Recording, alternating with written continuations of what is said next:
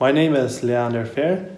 I'm from Asunción, Paraguay, South America, and you are watching Trucker Josh Vlogs with Diesel.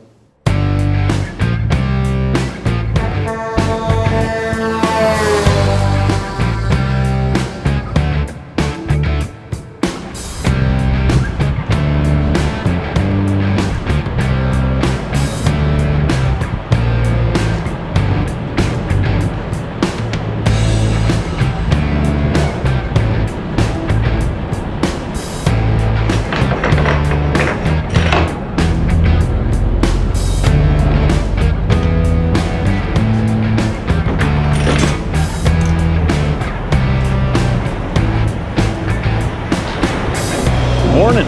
How you doing today? We're here at Saskatoon Flying J. I'm gonna put you guys down here for a sec. 1 second. Just grabbing some fuel. We've got to head to Calgary now.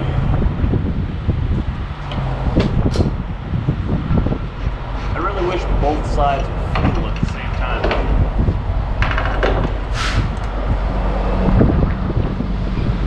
In the US, you can fuel both tanks at the same time. In Canada, you can only fuel one side. You can only fuel one side at a time. So it takes twice as long. Good thing there's no real lineup here today though. So we delivered our freight here this morning in Saskatoon, just 3 packages. And we got another, I think, 3 packages that are going to Calgary. Very small, maybe two packages going to Calgary. And then we head down to the lower mainland of BC on the other side of the Rocky Mountains.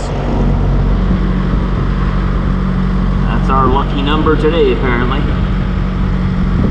Just a small fill-up. Alright, so now that we're fueled up, what I do is I take my phone and I go into an app I have. It's called Fuel to Go or Fuel, something like that. And I punch in how many liters I bought, what the price of the fuel was, and my odometer, and it keeps track of all my fuel mileage for me. That way it motivates me to sort of go for the, sounds funny, go for the low score, shoot for the low score. I'm trying to get the lowest liters per 100 kilometers that I can get. I guess if you were talking in American miles per gallon, you'd be going for the high score, getting as many miles per gallon as possible. It's a little backwards with liters, and I work in liters, I work in metric. I know. Actually, I'm not the weird one here. Actually, I'm more the mainstream one. The Americans are not the mainstream. They're the weird ones going on the weird miles and gallons and inches and feet. Like, how many feet in a mile? 5,280. Why? Why not just make it 6,000? Make it easy, like kilometers. How many meters in a kilometer? 1,000. It's fine. Just here in North America, for me, driving between Canada and the US have just so many more people, such a larger population, and a lot more influence. You know, America's biggest export is their culture. Out of Silicon Valley, unfortunately. That's not exactly what you want to spread very far, but it is what it is, and it's being exported. They export their culture through movies and entertainment. And so you just sort of get used to hearing the feet and miles and inches, and the whole world sort of is influenced by that. America's a very influential country in the world. Not only the most physically powerful with their own military, they're also the most... They hold all of the big industries, you know, like YouTube, Google, Apple. What are all some other big ones? You know, all the big tech giants, Twitter, Facebook, those are all American companies based in America. So they do hold a lot of influence over the world. And, you know, it's a good thing that they're the good guys. I mean, depending who you talk to, right? There's 2 sides to every coin, but I think I'm on the right side of this coin saying that they're the good guys, and I'd rather them have all the power than a country, you know, like, I don't know, Iran or North Korea, or, you know, places that probably shouldn't have that much power at this point in history. Maybe history will change, and, you know, it always does. Iran used to be a very, very different country. I've studied the history of Iran before, just because I mention it now. But it used to be a very different country, but in the last century, it's changed quite a bit, And it's not really a place I'd want to go visit now, but I wouldn't mind going to visit it before, if it ever goes back to the old ways. was really nice country at one point. Anyways, enough of that. Going from Saskatoon to Calgary means 2-lane roads. There are no main routes, big 4-lane divided highways going between the cities, which I'm surprised at, sort of. But I guess there's just not enough traffic yet to warrant it. Not much traffic at all in Canada, come to think of it, so all we really need are 2-lane roads, I guess, but a 4-lane would be nice. They're always safer and just better. Because we're running into the same problem today that we usually do on 2-lane roads, you know.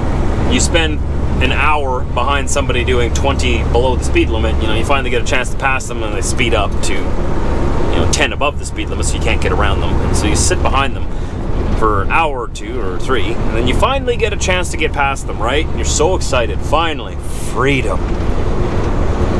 And then just to find out there's another slow person doing the exact same thing down the road in front of them. So there's a big long lineup now. We all sort of spread ourselves out a little bit now, because we all know we've given up trying to get past this guy. We're doing about 100 right now, but it's a speed limit. But we'll go down to about 80 for the most part. And every time someone pulls out to try to pass him, he speeds up to about 110, 120, so I'm governed at 105, so there's no way I can get around him. I can't pass everyone in front of me and the guy who's at the front here. He looks like he's hauling refrigerated liquid. I'm not too sure, but yep, you guys know the deal. 2-lane highways, always the same. I don't know why people do this. There's no way that instances like this happen and they don't realize it. Like they can look in their mirror, see a long lineup behind them, and then eventually one person pulls out to pass, right? And they speed up and that person goes back in behind them, and then they pull out to pass, and they have to go back in behind them, speeds up, slows down, speeds up. There's no way he doesn't realize what he's doing. So why? Why do people do that? I know none of you do that, but why?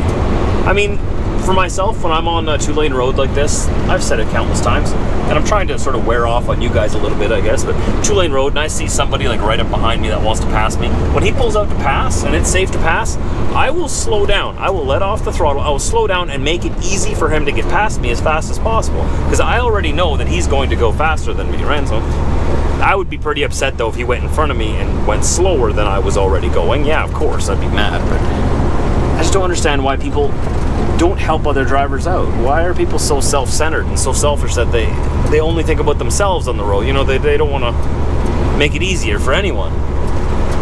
Do you think that they realize what they're doing? They're doing it out of spite, out of purpose, like for no reason, just being mean for no reason? Or do you think that, you know, they legitimately don't realize how annoying they're being and how rude they're being? It's hard to tell. I think it's 50-50. Some people realize it, some people don't. But yeah, it's part of life out here on the road. So when I don't bring this up all the time to complain, though I would love to go on a rant about this, but I can't rant every time. I'm just bringing to light what's going on here. And hopefully, you know, next time you guys are on a 2-lane highway and someone wants to pass you, you know, maybe you'll remember this video and be like, you know what, I'm going to make it a little easier for them. I don't know. That's just a thought. Just a thought. You don't have to. There's no law against going below the speed limit and then speeding up when people try to pass you. I mean, I don't think there's a law against that. It's just a good way to upset everyone behind you, I think. But hey, if you don't care about other people that much, I guess, alright. Alright, yeah. Alright then. Oh, we still got 440 kilometers to go down this road, down across these prairies. Beautiful countryside, though. Some people might not think so. It's pretty boring to some people, but I love it. I love the prairies. I love the farmlands.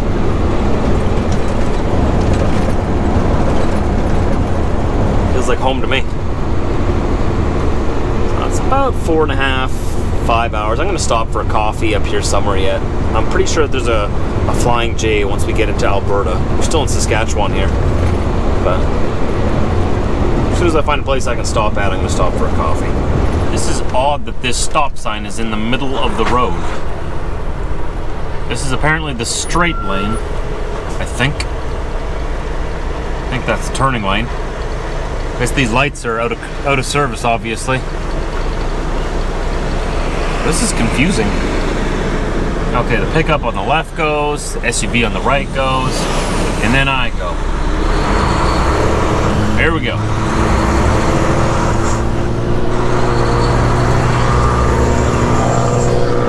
They're gonna have to get on that and fix those lights. That's confusing. Who's honking? What?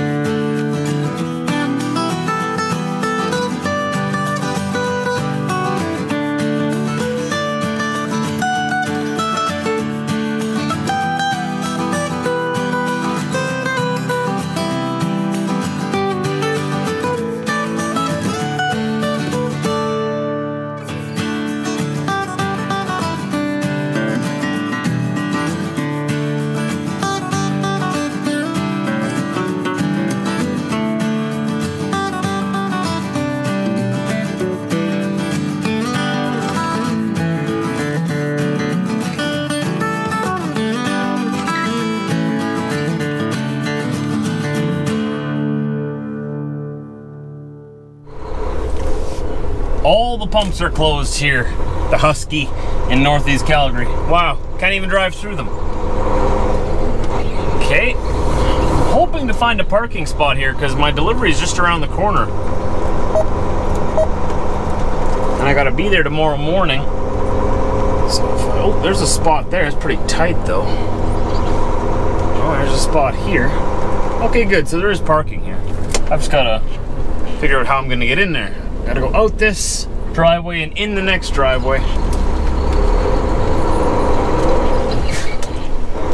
Let's see if I can get in there. If I can find parking here, that would be fantastic.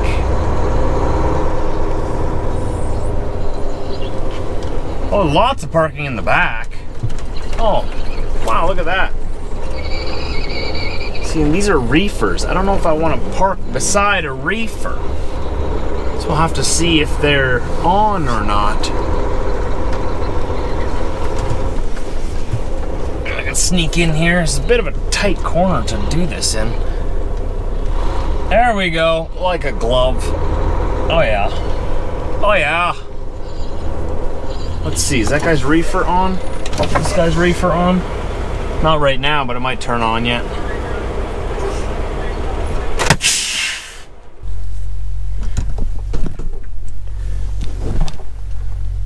Well, Diesel, what do you think? I changed my mind. I was parked over there beside Atlas, right in over there, but I wasn't comfortable with that spot, so we moved over here, because here we have a tree for a neighbor.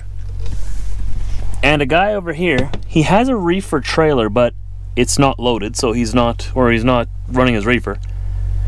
It's just that one Freightliner down the line there with his headlights on, you see him? He's got straight pipes.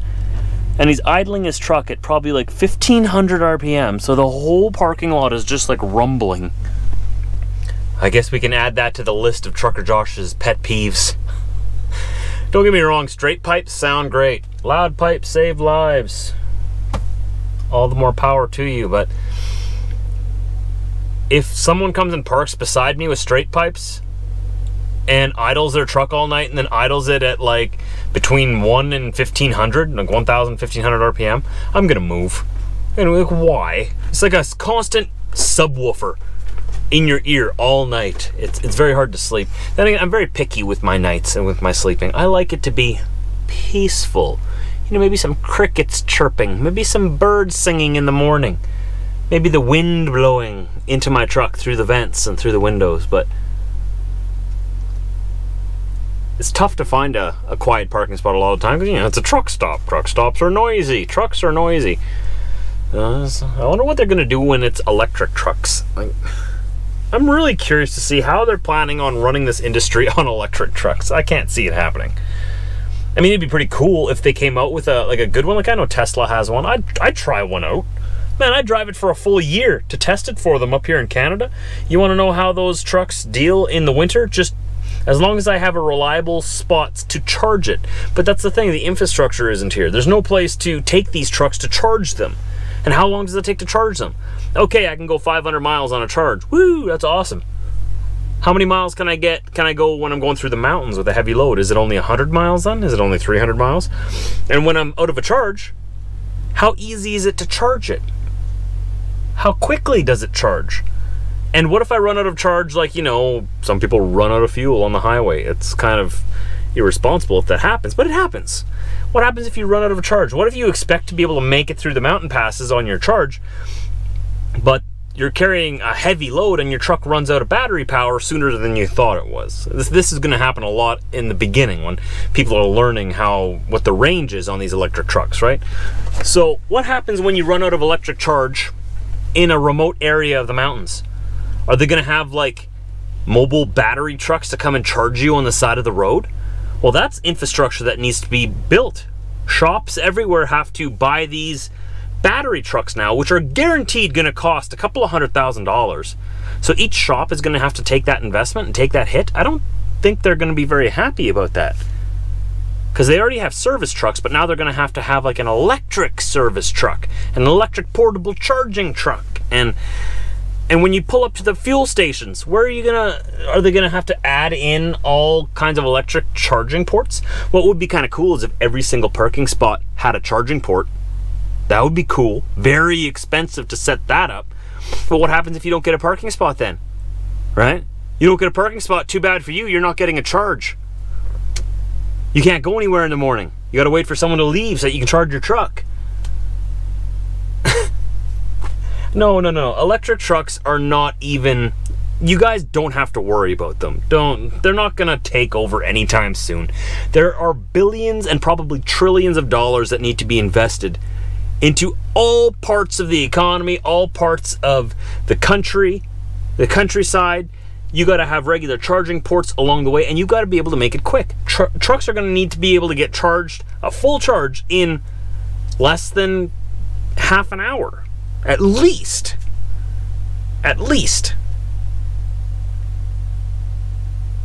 Maybe an hour. You know, even an hour, that's too long. Like, if you need to fuel up, right now it takes me less than 15 minutes to fuel up my truck. How long is it going to take me to charge my truck if it's electric? I don't see it as a threat to the diesel industry at any time in my lifetime. Maybe towards the end of my career they'll start, but it's going to have to, like I said, they're going to need so much money to get that going. And then driverless trucks, I'm not worried about that. Everyone's like, oh, what are you gonna do when a robot takes over your job? I'm not worried about that. That's not gonna happen. There's no way that they can take away all of our jobs and put a self-driving truck in. Self-driving trucks, they can't back into a dock. They can't deal with all kinds of weather conditions that I deal with up here in Canada. What if it's a snow blizzard and, you know, they run off the lanes? Like they run off, like they stay in the lane by something either in the road, or what if something malfunctions? What if it's covered in half a foot of snow and they can't tell where the lane is? Because I can't even tell where the lane is half the time in those snowstorms. What are they going to do?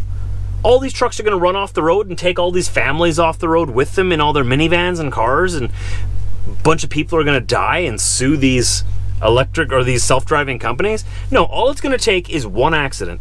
They're getting all excited about all these self-driving trucks, self-driving this, self-driving that. All it's going to take is one brutally fatal accident. Maybe a truck runs a school bus off the road, or takes out maybe another Humboldt incident up here, except this time it'll be a self-driving truck. And who do you blame then? Who gets punished for that? Like with the Humboldt incident, The truck driver who was a negligent driver and shouldn't have been driving in the first place, he got sentenced to 8 years in prison, and after he gets out of prison, he's getting deported back to his home country of India. And once you're deported from a country, it's very hard to get a passport to leave your country ever again. So he's pretty much going to be stuck over there for the rest of his life. That's his punishment. What if it was a self-driving truck? Who do you punish? Well, you're going to go after the company who designed that self-driving truck. They're going to get the pantsuit off of them, and they're going to be put out of business. And there's no way they're going to be able to compete with a human driving the truck. Hi, I'm Corey. I'm here in Vanuatu, hoping you enjoyed this episode of Trucker Josh Vlogs.